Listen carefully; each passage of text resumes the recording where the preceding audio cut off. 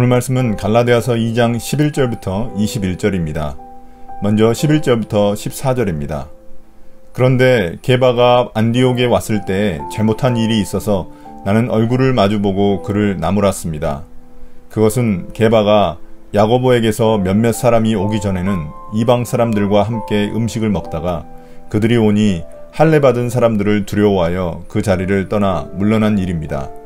나머지 유대 사람들도 그와 함께 위선을 하였고 마침내는 바나바까지도 그들의 위선에 끌려갔습니다. 나는 그들이 복음의 진리를 따라 똑바로 걷지 않는 것을 보고 모든 사람 앞에서 게바에게 이렇게 말하였습니다.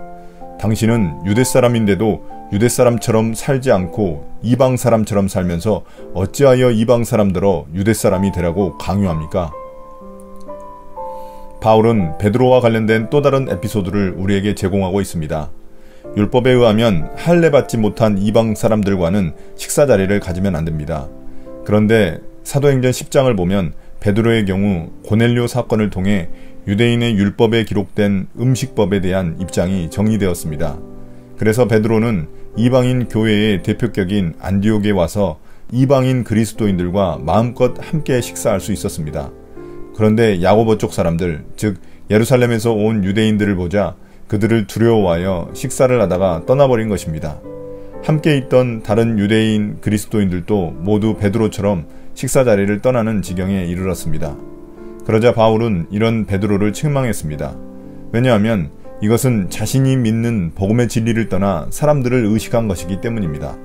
바울이 지적하고자 한 것은 음식의 문제보다도 그들이 복음의 진리를 알고 있음에도 사람들의 눈을 의식했다는 것입니다. 이는 14절에서 베드로 보고 유대 사람처럼 살지 않고 이방 사람처럼 살고 있다고 말하는 부분에서 짐작할 수 있습니다. 베드로는 고넬료 사건으로 깨달음을 얻은 후 율법의 음식법을 잘 어기고 있었습니다. 그런데 유대인들이 오자 그들이 안디옥 교회에 문제를 일으킬까봐 두려워 식사 자리를 떠나버린 것입니다. 반면 바울은 앞서 예루살렘에서 자신과 동행한 디도에게 할례를 행하려 하자 그것을 적극적으로 거부했습니다. 이런 점에서 자신과 대비되는 베드로의 비겁한 행동을 바울은 지적하고 싶었던 것입니다. 자신의 믿음과 다른 행동을 하는 것은 비겁한 행동이기 때문입니다. 당시 베드로와 함께 식사하던 이방인들에게도 이것은 나쁜 영향을 끼쳤을 것이기 때문입니다. 15절부터 18절입니다. 우리는 본디 유대 사람이요 이방인 출신의 죄인이 아닙니다. 그러나 사람이 율법을 행하는 행위로 의롭게 되는 것이 아니라 예수 그리스도를 믿는 믿음으로 의롭게 되는 것임을 알고 우리도 그리스도 예수를 믿은 것입니다.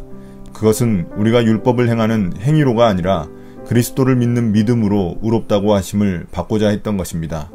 율법을 행하는 행위로는 아무도 의롭게 될 수 없기 때문입니다. 우리가 그리스도 안에서 의롭다고 하심을 받으려고 하다가 우리가 죄인으로 드러난다면 그리스도는 우리로 하여금 죄를 짓게 하시는 분이라는 말입니까? 그럴 수 없습니다. 내가 헐어버린 것을 다시 세우면 나는 나 스스로를 범법자로 만드는 것입니다.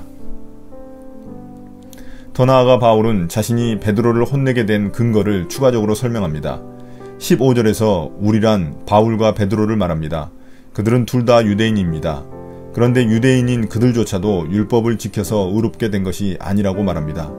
바울은 사람이 예수 그리스도를 믿는 믿음으로 의롭게 되는 것이지 율법의 행위로 되는 게 아니라고 분명하게 말합니다.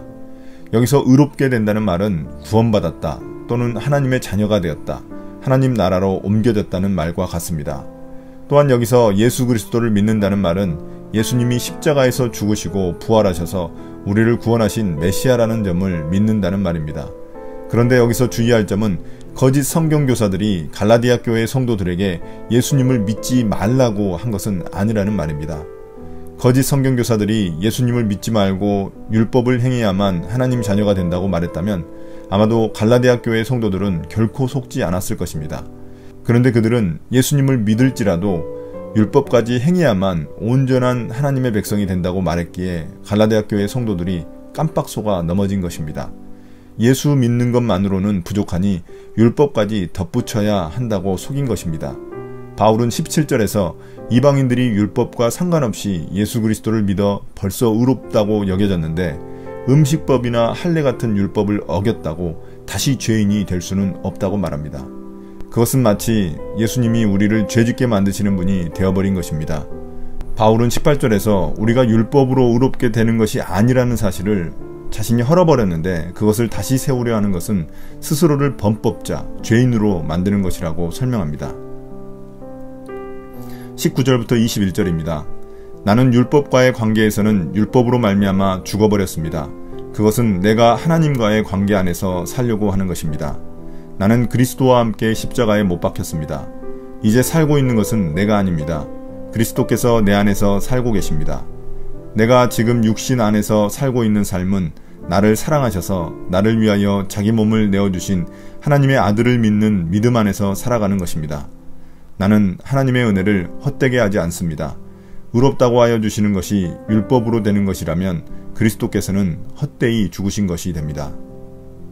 이제 바울은 19절에서 이러한 구원의 진리를 비유적으로 표현합니다. 자신이 율법에 대해서는 죽은 것이고 하나님 안에서 사는 것이라고 말합니다. 이것은 율법이 더 이상 우리의 구원에 영향을 미치지 못한다는 말입니다. 바울은 하나님께 율법을 지키려는 노력으로 우리가 구원을 얻는 게 아니라는 것을 다시 한번 강조합니다. 우리는 오직 하나님의 아들을 믿는 믿음으로 구원을 선물로 받았습니다. 율법으로 가능한 일이었다면 아마도 바울은 예수님이 필요 없었을 것입니다. 왜냐하면 앞서 말한 것처럼 바울은 율법을 누구보다 열심히 지키는 열성 유대교 신자였기 때문입니다.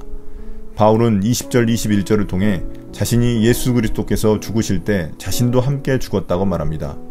예수님이 십자가에서 죽으신 것은 우리의 죄를 뒤집어 쓰시고 율법의 저주로 인해 죽으신 것입니다. 율법은 죄를 저지른 자마다 저주 아래 놓이게 된다고 말하고 있기 때문입니다.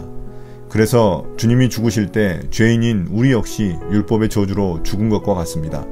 그래서 이제 우리는 예수 그리스도의 은혜로 새 생명을 얻었다는 사실을 믿고 살아가는 것입니다. 오늘의 묵상 포인트입니다. 첫 번째, 주님은 우리를 사랑하셔서 새 생명을 주셨습니다. 죄인에게 주시는 일방적인 은혜입니다. 율법으로 정죄하는 대신 자신을 희생하신 사랑으로 우리를 구원해 주셨습니다. 이렇게 은혜로 구원받은 사람은 율법을 가지고 남을 정죄하고 비난할 권리가 없습니다. 오직 용서하고 사랑할 의무만 남습니다. 두 번째, 복음의 진리가 상황에 따라 달라져서는 안 됩니다. 베드로는 복음의 진리를 따라 이방 사람과 격없이 식탁 교제를 했지만 유대 사람들 앞에서는 그 일을 부끄러워했습니다. 믿음의 고백과 행동이 교회 안에서만 유효한 것은 아닌지 돌아봅시다. 내 신앙을 감추고 위선적인 모습이 있지는 않은지 스스로를 돌아봅시다. 나의 기도입니다. 주님, 오직 구원은 주님의 은혜로 주어진 선물임을 깨닫습니다. 제가 행한 모든 일은 그 은혜에 대한 마땅한 반응일 뿐입니다. 자랑할 수도 없고 내세울 수도 없습니다. 죄로 인해 율법의 저주를 받아 죽어 마땅한 인생에게 주님은 새 생명을 주셨습니다. 그 은혜로 날마다 살아가는 제가 되게 해주십시오. 예수님 이름으로 기도드립니다. 아멘.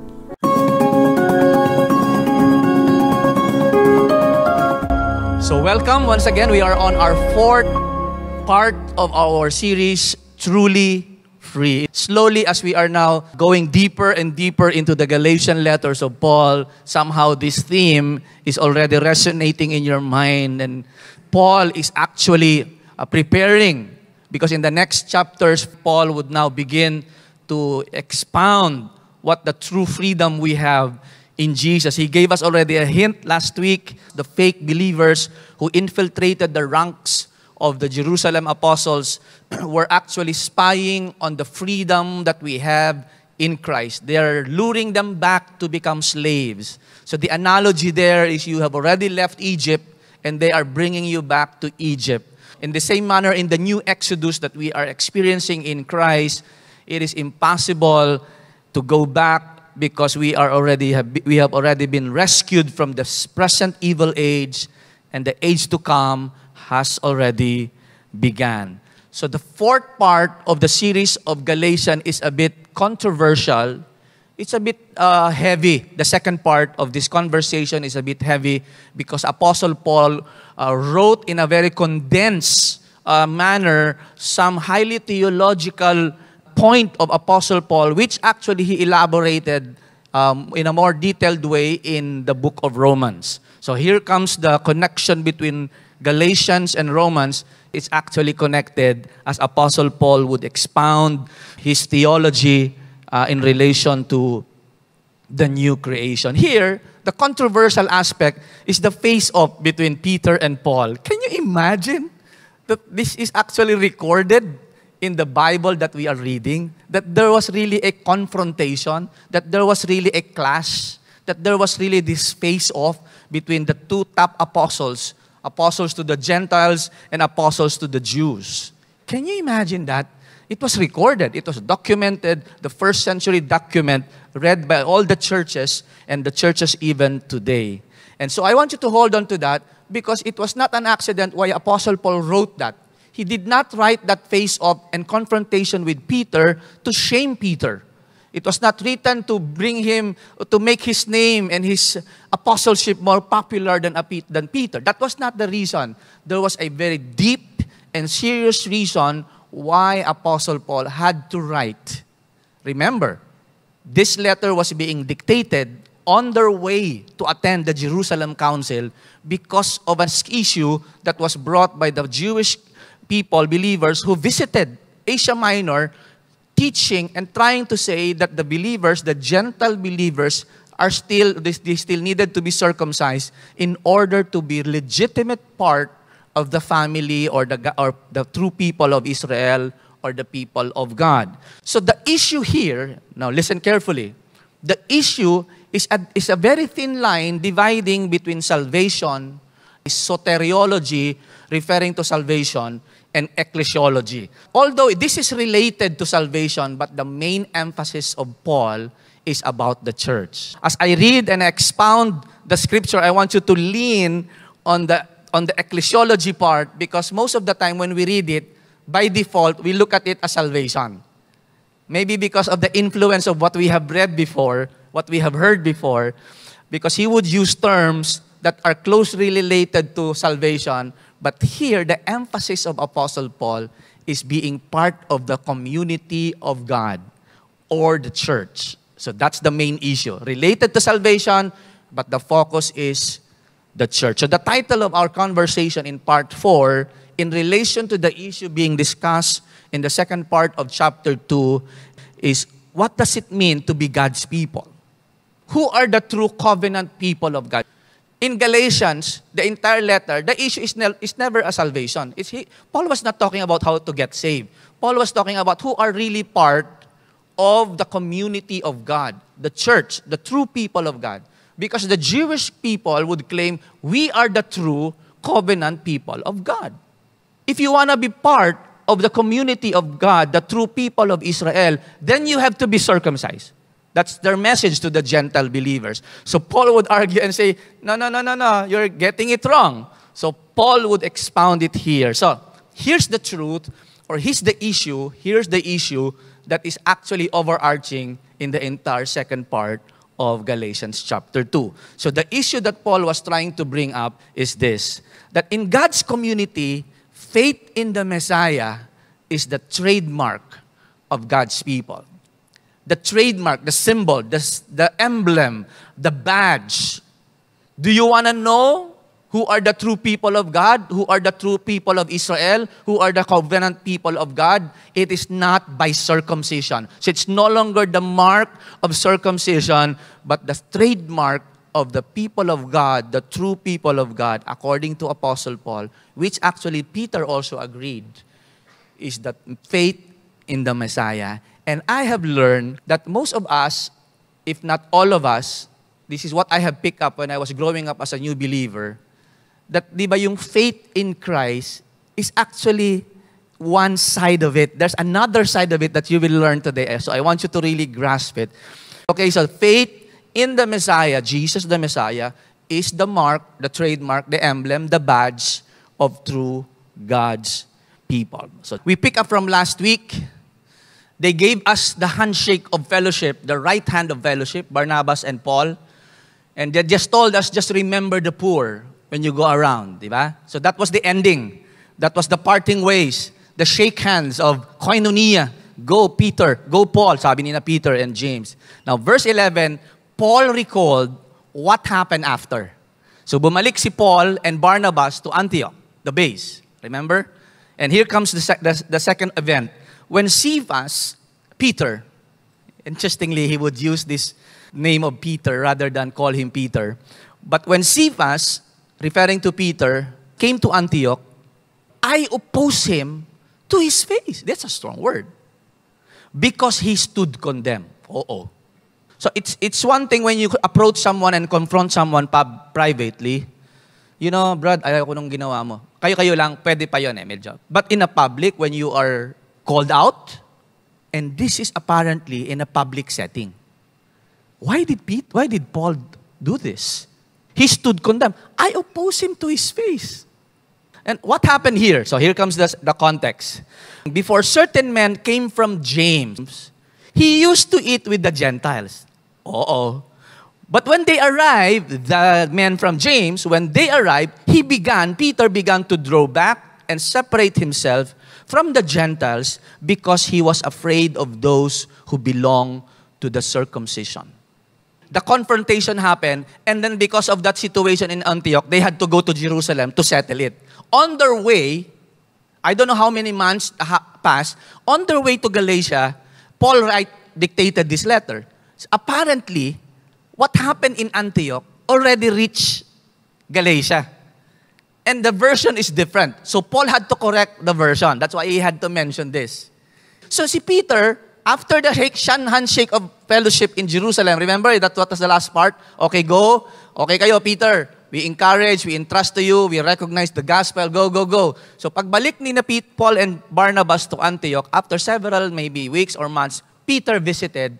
And when Peter visited Antioch, predominantly Gentile church, Peter started eating with the Gentiles. Remember, Acts chapter 10, Peter had an encounter with Cornelius already. Remember, the vision of the blanket, kill and eat, do not call unclean what I have just cleansed, sabi ni God. So Peter already knew. So when he went to Cornelius' house, he saw it with his own eyes. All Gentiles received the Holy Spirit and they all got baptized. That's why Peter, when he came back, he already knew that the Gentiles are now part of the people of God. So that's why when he visited Antioch, so feeling ni Peter ngayon, wow, this is the church. And he started eating with them. Wala nang issue kay Peter. Eating with the Gentiles, table fellowship, remember. Table fellowship in the first century, especially among the Jews, is very, very important. Hindi lang yung kape-kape na kagaya natin. Table fellowship in those days, if you eat with somebody, it means you agree with him, with his life. So that's why people in those days, they don't just eat with you. Si Peter, ayos na eh. Tanggap na niya eh. The Antioch church had to shake hands with Paul and Barnabas. Then, all of a sudden, men from James, this group of believers claim to be sent by James. Do you want to know if they are really sent by James? Read Acts 15. Sinabi na ni James eh, I heard that there were men who claimed to be sent by us. We did not give them any authorization. Read the book of Acts 15. Nasettle yung sabi ni James in his speech. That was the first line. We heard that some of people visited you claiming that we have sent them. I want you to know, we did not send them. So this group of people came to Antioch. Eto si Peter, nung nakita niya itong mga traditional, legalistic Jewish believers apparently Peter, na-pressure si Peter that he started to draw back. Sabi ng mga Gentile believers, Antioch, ay, Brother Peter, let's have breakfast. Ay, later na. He started to draw back. Why? Because of the pressure of the Jewish believers who said, no. To believe in God and yes, be saved, no problem. But to eat on one table, Jews and Gentiles, no. We have separate table. You know why? Pause for a while. Let's just understand, it was not easy for them. For all your life, you grew up, you were brought up, look at the Gentiles as sinners, unclean, idolaters, immoral. And all of a sudden, because of your faith, bigla ka makikikain. Try to imagine the dilemma of the Jewish people in the first century. It was really difficult for them to adjust. Why did Peter do it? Because he was afraid of those who belong to the circumcision. Wow. In fairness with Peter, let's just sympathize a little bit with Peter. He was brought up like that. He actually had a struggle with God himself during the vision. It was barely new. So Peter now was already somehow adjusting, getting to know. But because the pressure, sometimes it happens, no? When you have friends or brothers and sisters in the church, all of a sudden, hindi mo ngayon alam where will you play. He was pressured. And then Paul knew about it, saw it, witnessed it, and he could not take it. Look what happened here. The consequence, the other Jews joined him, Peter, in his hypocrisy. That's a strong word. So that by their hypocrisy, even Barnabas was led astray. Alam niyo yung word na even is a very emotional word when Paul was writing this. Why? Even my best friend, even my ministry partner na kasama ko sa first missionary journey, si Barnabas, the son of encouragement, nadala. I could feel the emotion of Paul here. Even. Have you encountered situations like that? Dahil may lumabas na rumors, yung closest friend mo na kasama mo for 25 years, probably ninang ng mga anak mo, bigla mo na-feel yung distance. Other Jews join him, Peter, in his hypocrisy, so that by their hypocrisy, even my Barnabas, even my companion for the first journey, I can understand the others. But Barnabas, we were together for 1 year visiting Pisidia of Antioch, Lystra. You saw with your own eyes, Gentiles receiving Holy Spirit, being converted to Christ by the grace of God. Barnabas, of all people, that's how strong the situations there. Because Peter is a prime apostle that the other Jews, without thinking, followed Peter.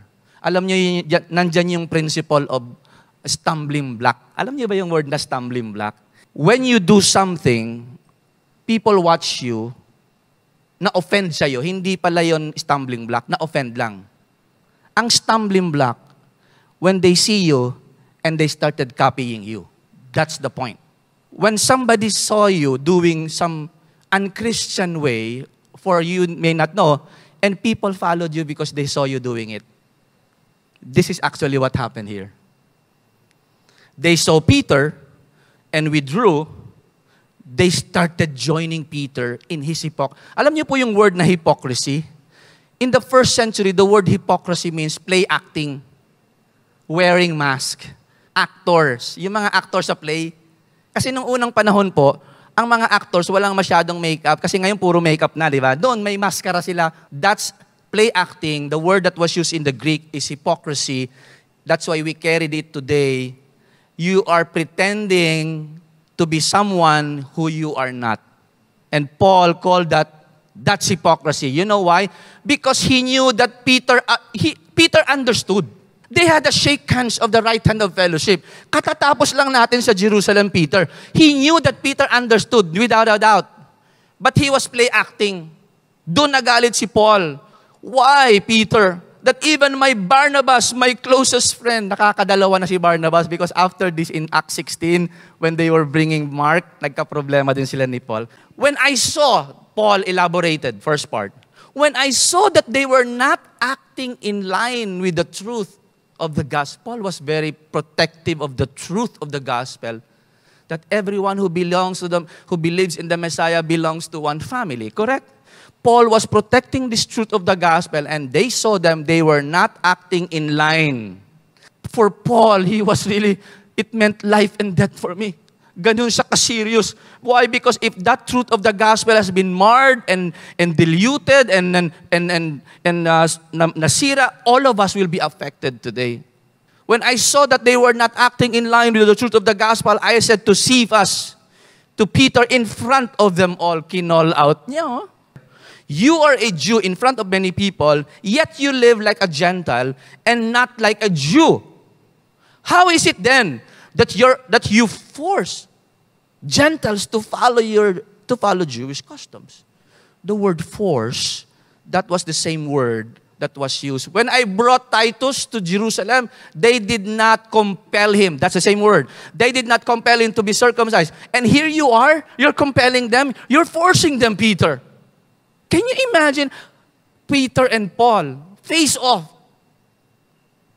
You are a Jew.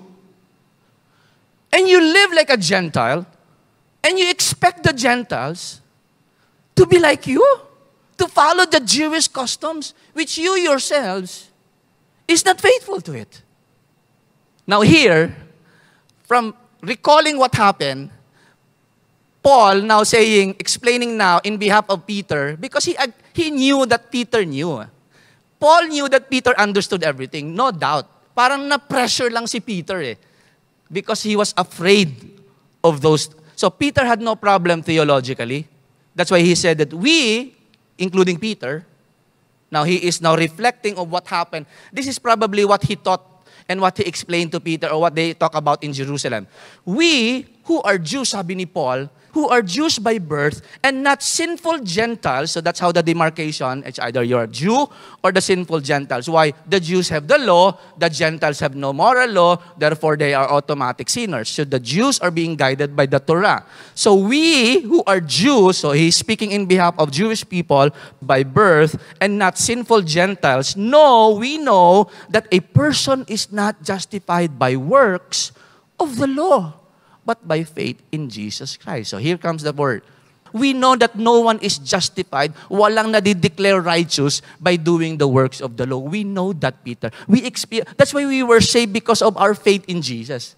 So here comes the monologue ni Paul. We who are Jews by birth, are not sinful Gentiles, we know that a person is not justified by the works of the law, but by faith in Jesus. So here's a heavy theological loaded verse that Apostle Paul would explain some more in the book of Romans. Now, before we move on, there are three very important words that Apostle Paul used that I want you to really grasp clearly. Okay? The first word that he used is justified.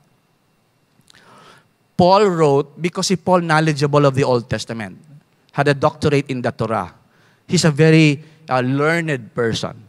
So justified is a term that they use in the court. It's a courtroom term.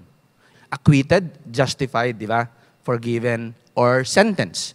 Paul says, we know as a Jew that no one is justified. The word justified means declared righteous. Sabi ni Paul and Peter, we know being Jews, there is no way a person is justified by law, by doing the works of the law. No one is declared. Because they knew as a Jew that all, kaya nga sabi ni Paul in Romans, all have sinned and come short of the glory of God. There is no one righteous, no, not one. The law, nobody was able to fulfill it. We all know that no one could really fulfill the law. How can we put the same burden on our Gentile believers? The same burden we will put on the Gentiles, which we ourselves know that is impossible to accomplish.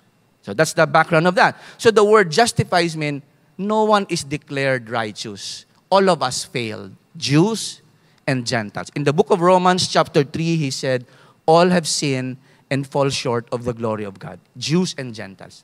No one was justified by the law. That's the word justified, declared righteous or acceptable. The second word that Paul uses is works of the law. Now, I want you to know, it has nothing to do with good works. Kasi minsan, pag nagbabasa tayo ng o ng letter, pag works, laging, good works, hindi pala nakatingin si Lord sa good works, wrong. Nakatingin siya sa good work. Kaya nga, let your light so shine that they may see your good works, not good looks. Okay? Nagkakamali doon sa pagbabasa, no? Kaya mga Kristiyano, puro gwapo magaganda, walang good works. Hindi masama yung good looks, but God is glorified by our good works. And the works of the law here has nothing to do with helping the poor. That's not the point of Paul. The works of the law is three things. Sabbath, kosher food, no blood, not sacrifice to idols, and circumcision. So pag binabanggit ni Paul yung works of the law, three main. There are several more. But these are the major works of the law that a Jewish believer must fulfill. Because the time ni Abraham, that was the mark of the covenant of God to Abraham. So that was the physical and visible mark between who are God's people and who are Gentiles. So in those times, if you are circumcised, you belong to the Jewish family, the family of Abraham, which they so-called, we are God's people because God's revelation came to us. You want to be part of God's people, Gentiles, you can be proselyte. You can be part. But you have to be circumcised. So these are the works of the law. Sabi ni Paul, we know, Peter, that there is no one justified by the works of the law. We have done this when we were young. We were observing Sabbath. We were eating kosher food. Peter, we are all circumcised and yet we failed, Peter. We know that we got saved. Kasi na-save si Peter at si Paul, di ba? They got saved because of faith in Jesus. Now, no one is declared righteous or acceptable, and no one can be declared righteous by the works of the law. Here comes the demarcation line. Very thin. It's related to salvation, but the main emphasis is who are God's people. Okay? Because the Jews are saying, you want to be part of the true people of Abraham, then you have to do the works of the law. To be part of the Abrahamic covenant family of God. And Paul would argue, no. Here comes Paul. We know no one is justified. And the third word is faith. Now, listen very carefully. The third word was faith. We are saved by grace through faith in Jesus. The word faith, itong understanding natin of us, trusting Jesus or trusting God, the right terminology, is trusting God for the works of Jesus. Kasi that's the work. God worked in Jesus, sending Him on the cross to die and redeem us all. Now, faith in Jesus is our responsibility.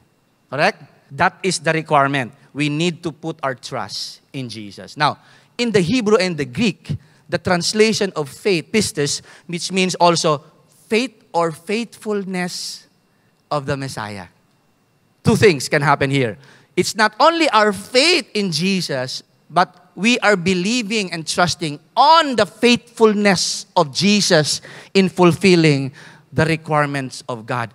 Because only Jesus fulfilled everything. He accomplished the law. Who is the true Israel? Listen carefully. Who is the true Israel? It's Jesus. It's one person. He is the only one who was able to fulfill and satisfy all the requirements of the law.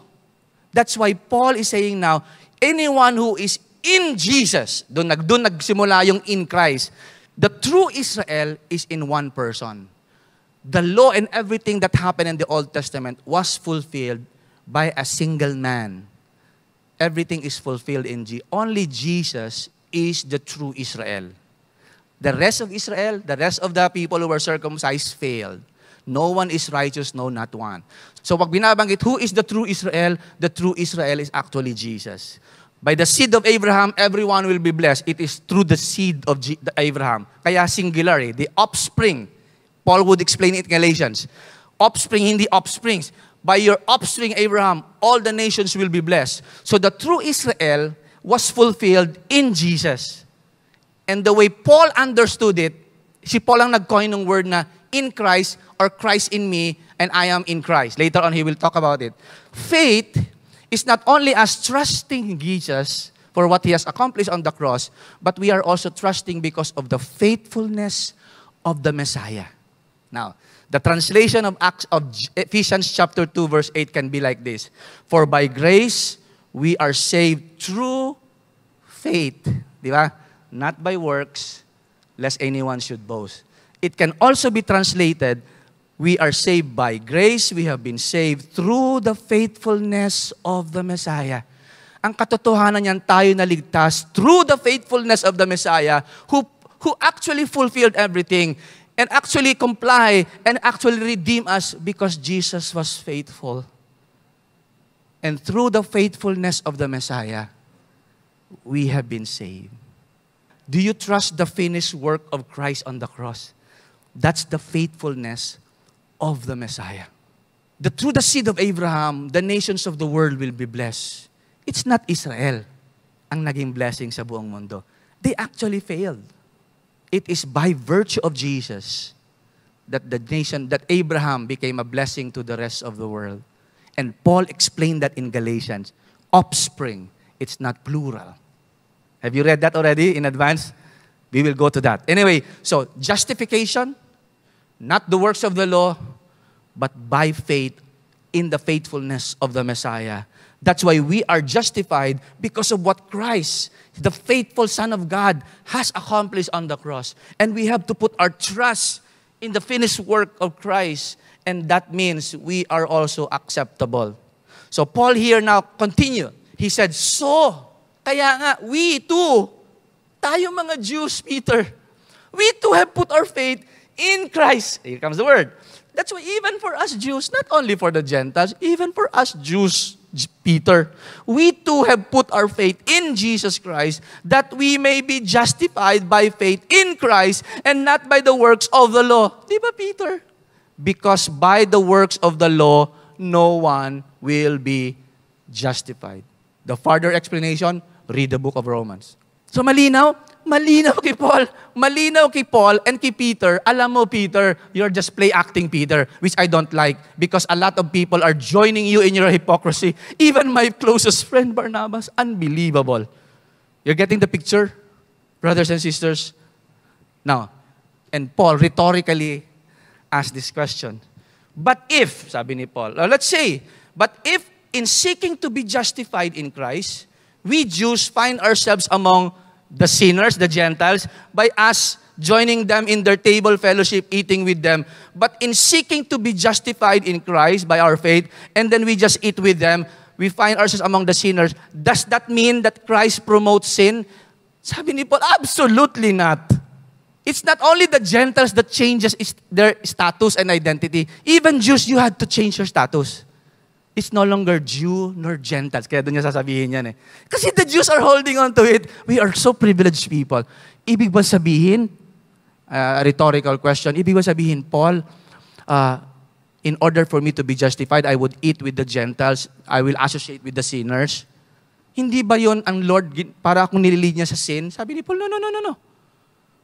Absolutely not. And then Paul revealed his argument. Look at this. If I rebuild what I destroyed, then I really would be a lawbreaker. What do you mean? Di ba? Parang, ito ang ibig sabihin niyan. If I rebuild, ano yung rebuild? The walls of the law that separates Jews and Gentiles by teaching that Peter, by sharing that you have to be circumcised, by play-acting Peter, you are again building the walls that separate us and the Gentiles. If I rebuild what I destroyed, di ba, nirebuild natin, yan mismo hindi nga natin magawa eh. We are also destroying the law eh, by not obeying it. If I rebuild what I destroyed, then I would be a lawbreaker. They're sinner, I'm a lawbreaker. It doesn't matter, we all fall short, Peter. If I build that wall again, which I also destroy because I could not, the law of circumcision, the food of Sabbath, if I build that to distinguish me from the Jews, but I also destroy this. Do you think you will be better because you have the wall? You are with the law, you go back to the law. Remember, Peter, even Jews, we failed. Gentile, we are both not justified by these things. Pay attention very carefully. Put down all your phones and everything. Here's the climax, because Paul would usually, the bottom line is in the bottom of the line. Okay? Then Paul says, remember, Peter, no one is justified by the works of the law, only by faith in the Messiah. Because for through the law, I died through the law, that I might live for God. The only way, Peter, is for us to die to the law. Why? Di ba, usually, pag may, sa marriage contract, pag patay na yung isa, you are free. That's the only time you are free. I died to the law. For through the law, I died, sabi ni Paul, to the law. Why? So that I might rise again. Here's come the image of dying and resurrection again. Di ba? For through the law, I died to the law. In Romans, to die in sin. The baptism, when you are buried with Christ. You're right. That's the same analogy here. For through the law, I died to the law. So that I had to die to the law. You see, verse 20 is the famous verse that we all know. He explained, I died to the law. How? I have been crucified with Christ, and I no longer live, but Christ lives in me. The life I now live in the body, I live by faith in the Son of God who loved me and gave Himself for me. What a wonderful verse. Because I died to the law, Peter, Galatians, all of us, yung I there is a paradigm. All of us, I have been crucified. If you are in Christ, you have been crucified. If you are in Jesus, you already are dead in your old life. That's what Paul is trying to say. I have been crucified, co-crucified. I am co-crucified with Christ, but look, Lord, but I'm still alive. Yes, I no longer live. The I there is the old. I am co-crucified with Christ, and I no longer live. The old me is gone. There is a new identity. There is a new status. I no longer live, but Christ lives in me. There comes the word again, in Christ. He lives in me, and I in Him. If I am in Christ, He is also in me. Why am I still alive? Because the life now that I have is because Christ lives in me now. The life I now live in the body, I live by faith or the faithfulness in the Son of God who loved me and gave Himself for me. This is a returning to chapter 1 when he said, the gospel is that God gave Himself for us and He rescued us from the present evil age. Remember in chapter 1 verse 4, bumalik siya doon sa theme na gave Himself, binigay niya ang kanyang buhay sa atin. No? This is beautiful. If you are a believer of Jesus, listen carefully. If you believe in Jesus, you die to your old self. Paano yung pastor? Because you are in Christ, you are co-crucified with Christ. Pero buhay ako, pastor. Yes, the life that now you live in the body, it is because Christ is now living in you. The life I now live in the body, I live it through the faithfulness, by faith in the Son of God who loved me. Kaya itong buhay ko ngayon, I will live this life for God, for the Son of God who loved me and gave Himself for me. That's what it means to be God's people. That's what it means to be truly free from the old life, that we may live our lives for the faithfulness of the Messiah. You getting it, brothers and sisters? Tayong lahat na naniwala kay Kristo, we have all been crucified. So this life that we are living, you live it for the glory of God. That's why sabi ni Paul in Corinthians, whether you eat or drink or whatever you do it for the glory of God. Colossians, whether to live or die, we belong to Christ. I hope we realize this very important truth. We're not enjoying this life for our sakes. We have been given a new identity. The Jews, you're no longer Jew and you're in Christ's eyes. That's the identity is gone. Gentiles, you're being a sinner from the point of view. That's already gone. Kaya nga, the Jews and the Gentiles are now one in Christ. There is no more Jews nor Gentiles, slaves or free, male or female. We are one in Christ. In chapter 3, pinipreempt natin yung sinabi ni Paul. But we are one in Christ. If anyone is in Christ, he is a new creation. The old is gone. Behold, the new has come because Christ now lives in me. Kaya yung kanta natin, we were not what we used to be. Why? Because Christ lives in me. And the life I now live in the flesh, I live by faith by the Son of God who loves me and gave Himself for me. And finally, sabi ni Apostle Paul, so what do we do? Sabi ni Paul, I do not set aside the grace of God. So, iitsipwera ko ang biyaya ng Diyos. No, I do not set aside the grace of God, for if righteousness could be gained through the law, through the circumcision, Sabbath, and food law, Christ died for nothing. Mawawalang bisa yung pagkamatay ni Christ sa cross. Peter, Galatians, remember, if you will submit and go back to circumcision because of these men that visited you, you are going back to your old life. That identity is already gone. That has already gone. The new world has already started. The new creation has been launched, and you're part of it. And in this new one family in Christ, there are neither Jews nor Gentiles. That's why the overarching truth that Paul is arguing in this is faith in the Messiah, Jesus, is the trademark of God's people. It's no longer the circumcision, the food laws, or the observance of Sabbath.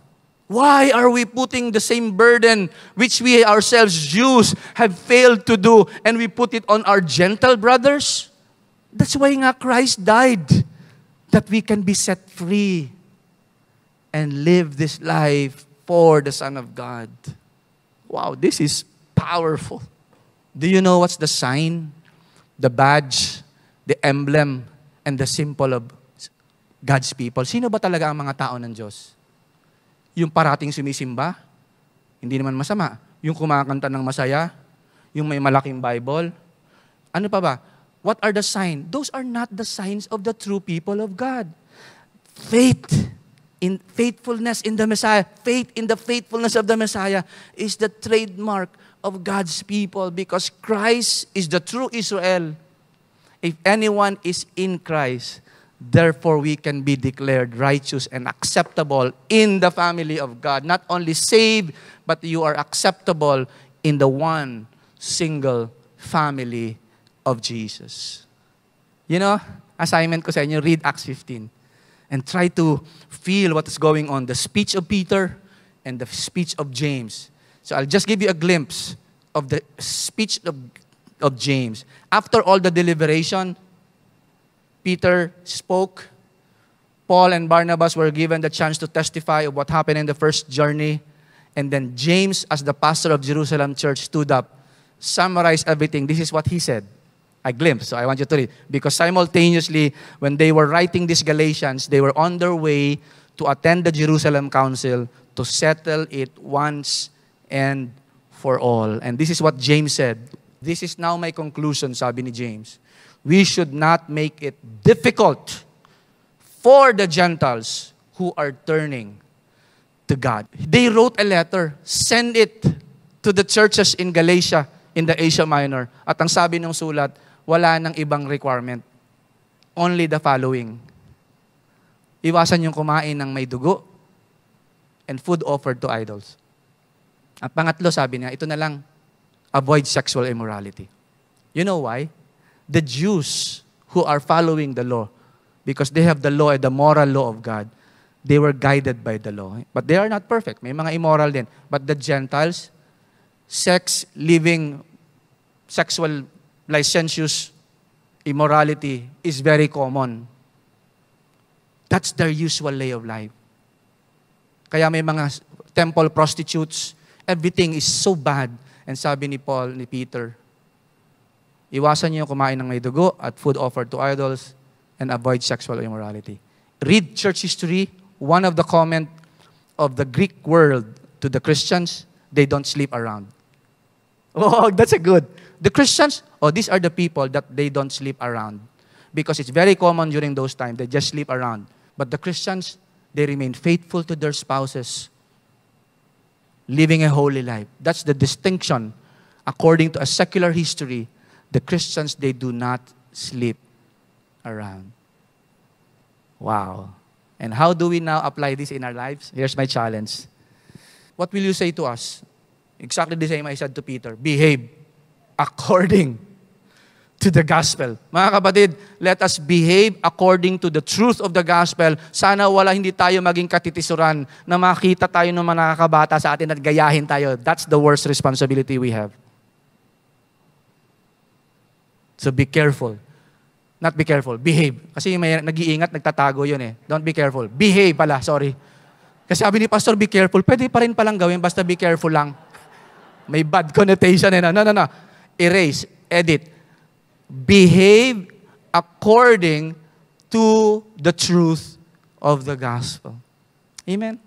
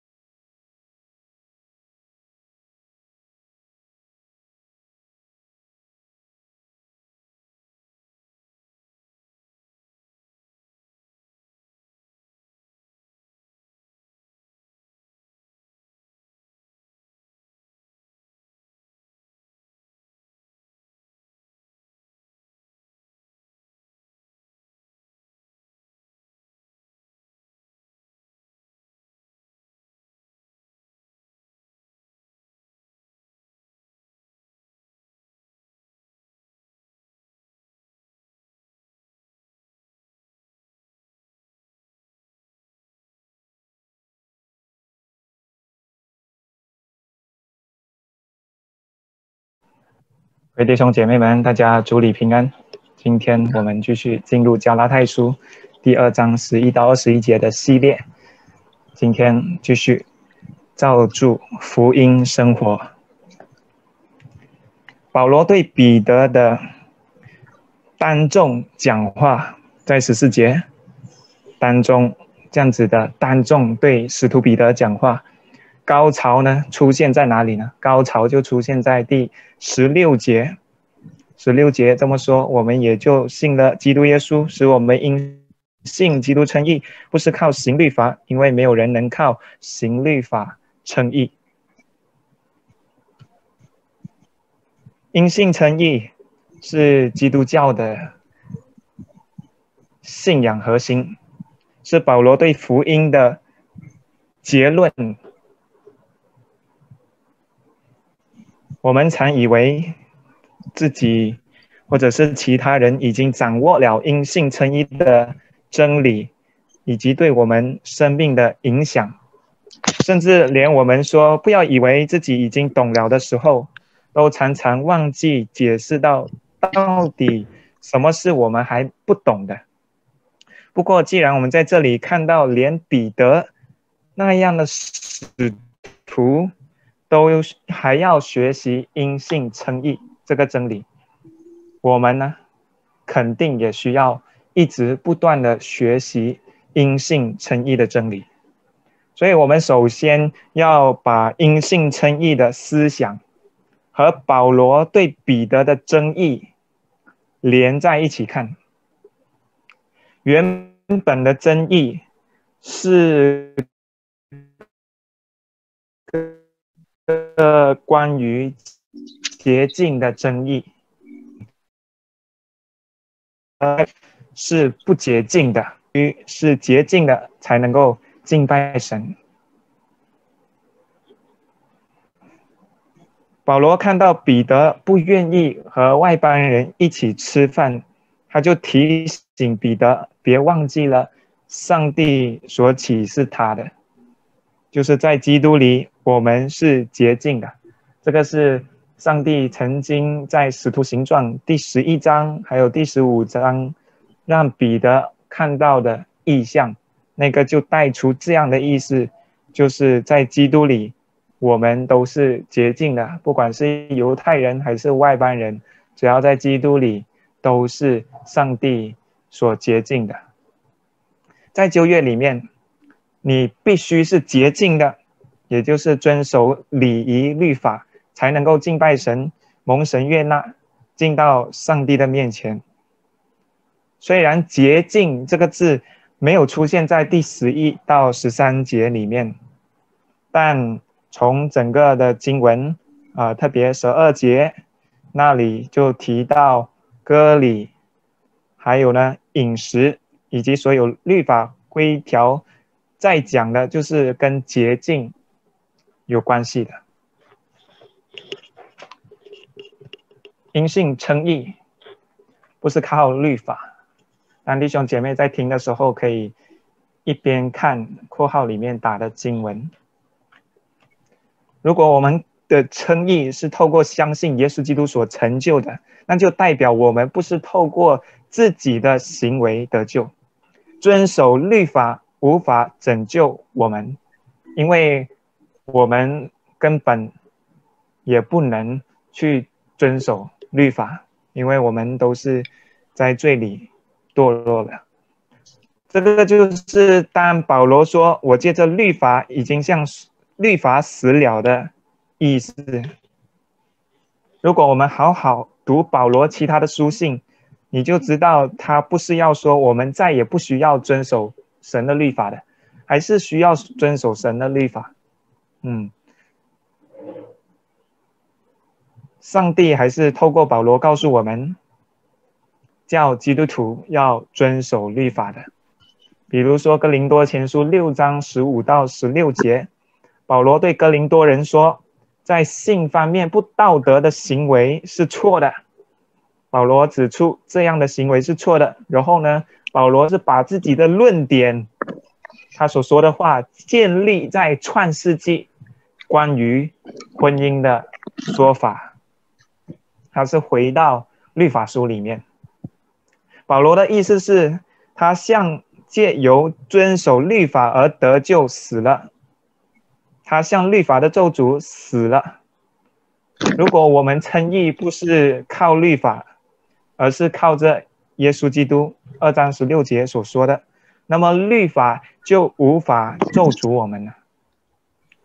如果我们感到受咒诅，如果我们怕上帝再也不听我的祷告，或者是会不会我不小心犯罪，上帝又不关心我，那我们就是忘了自己已经向律法死了，忘记了律法没有办法对我们造成任何的伤害。当然我们犯罪了，我们还是要认罪，还是要悔改的，因为基督徒的生活就是不断悔改的生活。那保罗怎么样透过律法向守律法而称义死呢？当他想要遵守律法，他发现到自己根本就行不到律法。保罗说，如果不是透过律法，我不会知道什么是罪。如果不是透过律法，我不会知道我无法靠自己守全部的律法。保罗透过顺服律法，就发现自己需要救主，因为根本不能顺服完全部的律法。律法最终所要指向的还是我们需要救主耶稣基督。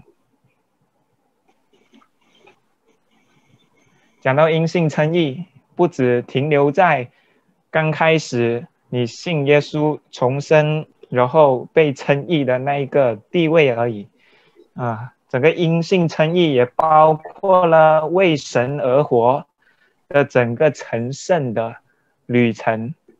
这个是我们要去看和注意的。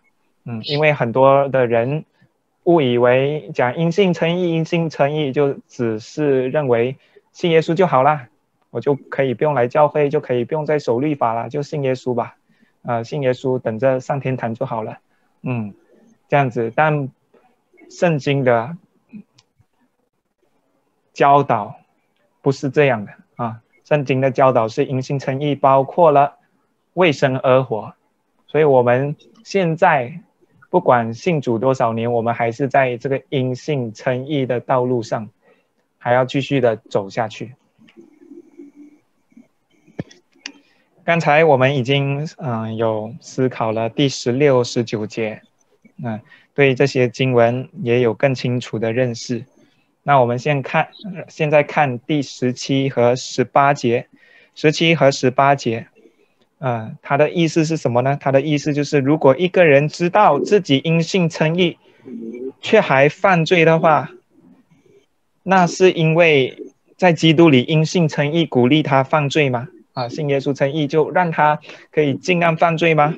当然不是。但如果一个人说自己信耶稣基督，却仍不愿意，还是不愿意离开罪恶的生活，然后基督也已经死了为了这个罪的工价上十字架而死了，但这个人讲他信了，还是不停的犯罪，完全没有想要改变自己的生活还想要继续赌博啦，还想要继续沉迷电子游戏或者旧的生活，这样呢，那很大可能8成他是还没有真正认识福音，他肯定还没有真正的认识福音，所以他还会认为说，我信主就够了，然后生活一成不变。一个真正因信称义的人，真正认识福音的人，信福音的人，他的生命不会是这样的。当我这样说的时候，我不是说成为基督徒就永远不会犯罪了，我们还是会有软弱，还是会这一个的生命跟之前的生命是完全不一样的，已经有很大的改变了，很大改变了。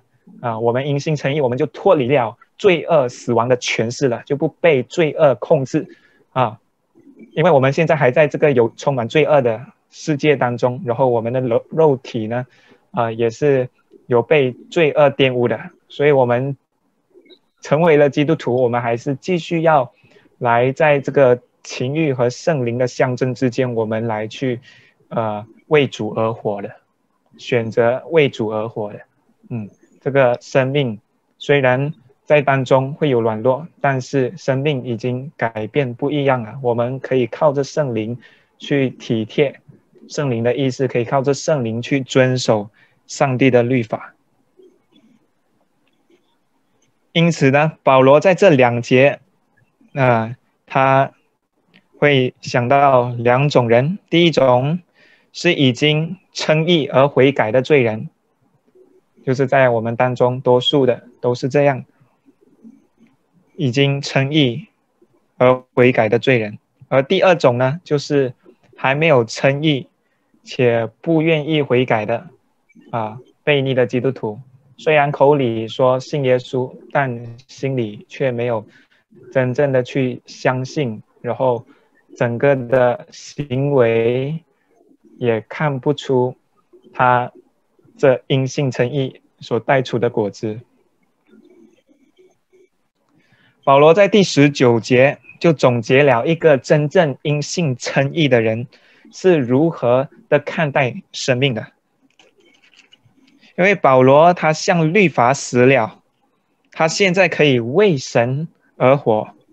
意思就是说，保罗在信主以前，他没有为神而活的那时候虽然他以为自己正在为神而活，但那时候他还是没有被主耶稣基督的圣灵光照，他还是靠着自己去守的。然后他也以为自己是为神大发热心但是一旦他被耶稣基督的光照了，那时候开始他就整个人生命改变了，那时候他才开始为神而活。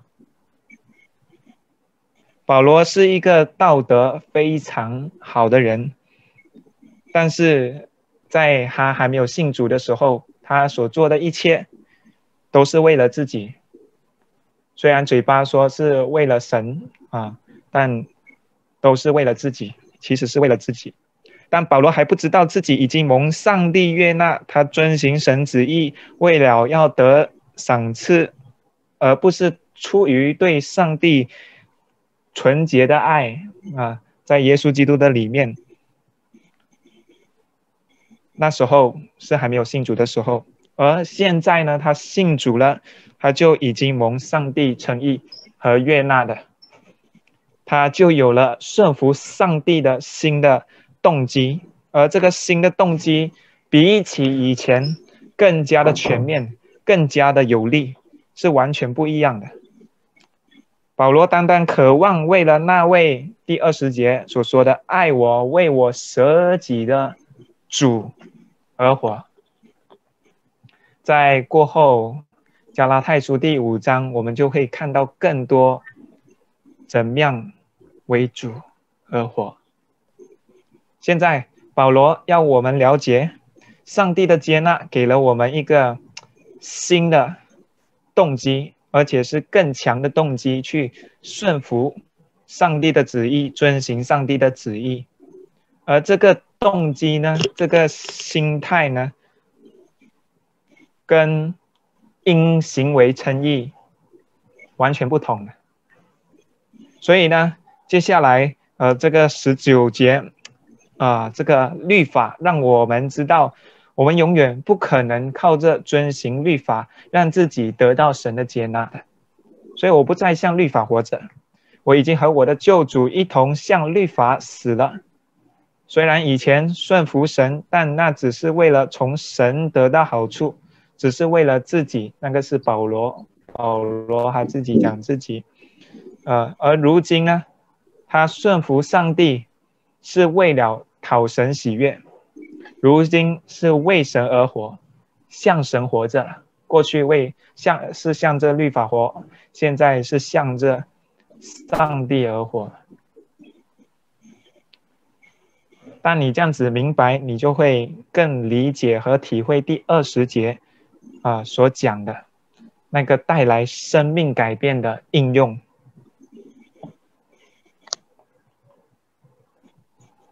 这两句话之间有很明显的一个张力。保罗讲，现在活着的不再是我，然后他就讲什么？如今在肉身中活着的我。不过呢，这个张力事实上让我们看到，身为基督徒，我们应该如何看待自己的生活方式。我们单单看第20节，好像只要放轻松，基督就会给我们能力，让我们以正确的方式去生活。如果你又单单看第21节，好像我们一切都要自己来。我们要把这两句话放在一起来看，因为在希腊文里面20到21节是一句话来的，意思是第二，你如何对从来没有上过教会的人解释因信称义呢？如果你这个不会解释的话，那你真的要好好努力一下功夫了。加上如果你信主很多年，却还不懂得解释这个基督教信仰的核心，这个也是传福音啊，就代表说，如果你不会解释因信称义，那你还不会传福音，你还不懂得传福音。我们要好好的明白，然后我们有机会我们就跟人解释。还有第三，好人在这个世界的人认为的好人，世界的标准看的好人，跟基督徒上帝看为义的义人有什么不同？有什么不同？让我们先一起同心祷告。我们在天上的父，我们感谢你在基督耶稣里赐给我们新的生命，我们也有新的心感谢上帝借着耶稣基督这样的为我们舍己，让我们今天不再是为自己活，乃是靠那为我们死而复活的主活。求主圣灵继续引导我们的脚步，能够符合福音真理，并且在每一天的生活当中照着福音去活。我们谢谢你垂听我们同心合一的祷告。